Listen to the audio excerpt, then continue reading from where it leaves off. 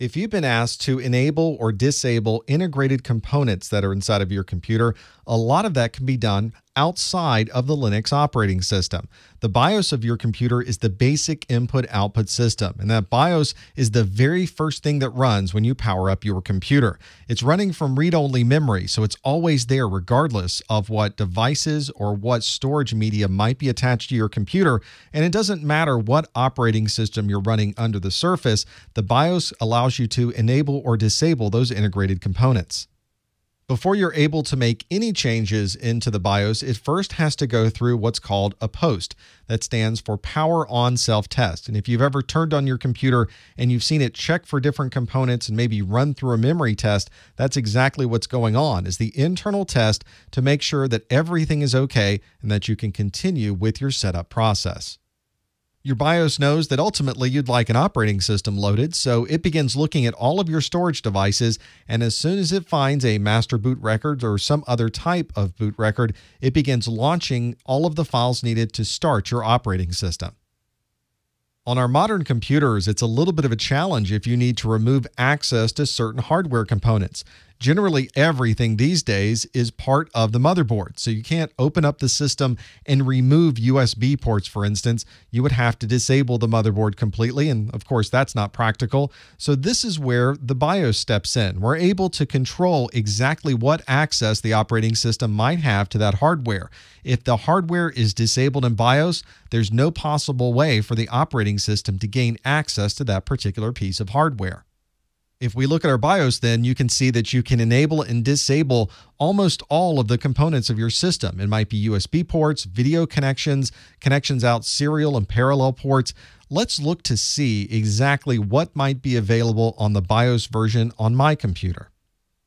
I'm running this BIOS session in a virtual machine. So if you're running in your operating system and you'd like to load up VMware Workstation or VMware Fusion or any of those types of desktop virtualization software, you can see the same thing that I'm seeing.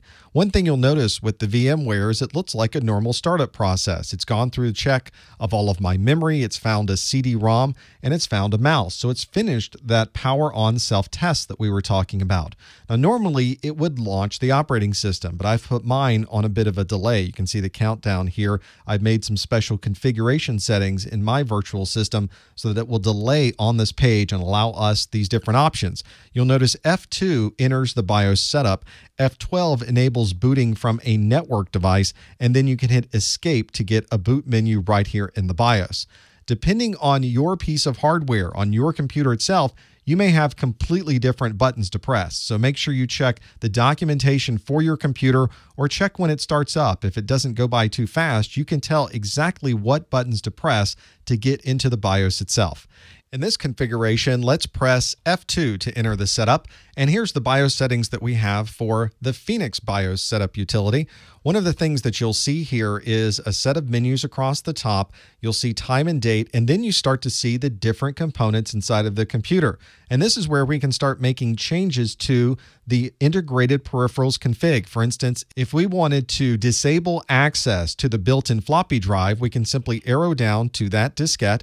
I can select it, and one of the options inside of it is disabled.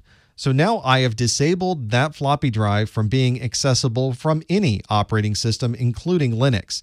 If we use our arrow key to go down a little bit more, we can even see the drives that are inside of the device as well. So you can limit what type of access the operating system might have to what storage devices. If we move over to the right to the advanced option, you can even go down to something like the I/O device configuration, and that gives you access to serial ports, parallel ports, and floppy disk controllers. So this is where you might want to select to enable or disable different functions depending on what the security requirements might be for your particular organization. This means that we don't have to worry about any Linux-specific drivers. We don't have to worry about making any Linux-specific configurations.